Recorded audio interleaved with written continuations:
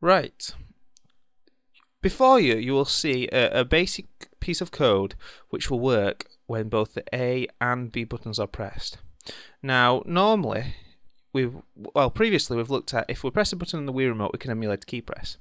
But you'll see that here we have a symbol. We've got it in twice actually. It's the AND symbol, and we've got that in twice. This basically means that when the A button and the B button on the Wii remote are pressed, then the keyboard button, in this case A, will also be pressed. I've got the macro running at the moment, and I'll show you. Just delete this. If I press A, nothing happens. If I press B, nothing happens. If I press them together, there you go, you can see A is pressed on the screen. So that's using the AND statement. And if we wanted, we could put another AND in. Let's have a look. Oops, let me stop the code running. And we mote 1 dot down. So when both the A button, the B button, and the down button are pressed, so A, B, and then down, there we go, you can see it's typing it out quite nicely for us. But that will only work when all three buttons are pressed. Now let's have a look at an OR statement. I could change the script and go WeMote1.A WeMote1.B. Now this down slash, it's normally to the left of Z on the keyboard. You put two of them in and it means an OR statement. So basically the keyboard.A will be pressed.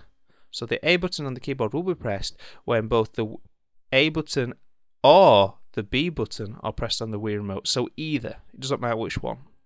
So if I run this code, I press A and I press B, they both do the same thing. That is an OR statement.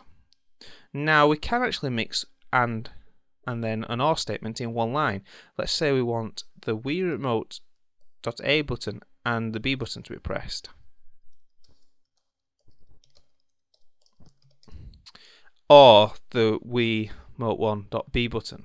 Now in this case, this code won't work. What if I run it? It will come up with an error, you can see. It says you need to put brackets in.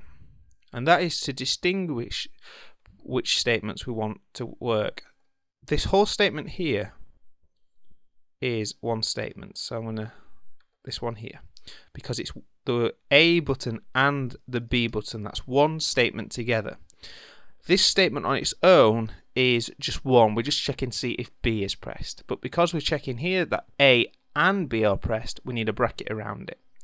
And now if I run this this script, you'll see that if I press B on its own, it will work, and that's because of this part here, or B. But in order for it to work, we need to press A and B, and that also works.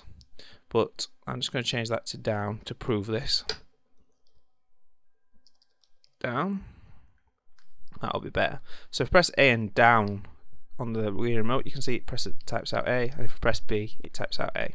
So that's really it for the use of OR and AND in GlovePie.